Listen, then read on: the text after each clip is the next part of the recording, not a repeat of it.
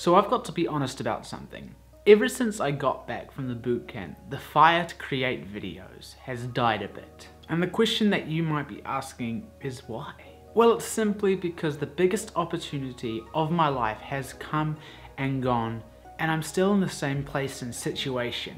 For example, I recorded my regular daily vlog yesterday. Of course, I've been having to use my B camera, the 600D, because my 80D, my A camera, has needed to be repaired. I began to edit it, and it sucked. The B-roll was trash, the exposure was all off, and there was this weird ginger taking over.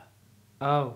But in all honesty, I need to change things up. My regular daily vlogs are too repetitive, too boring, and have no story. Now, how am I going to change things up, you might be asking? Well, you'll have to make sure you're following me on Facebook or YouTube.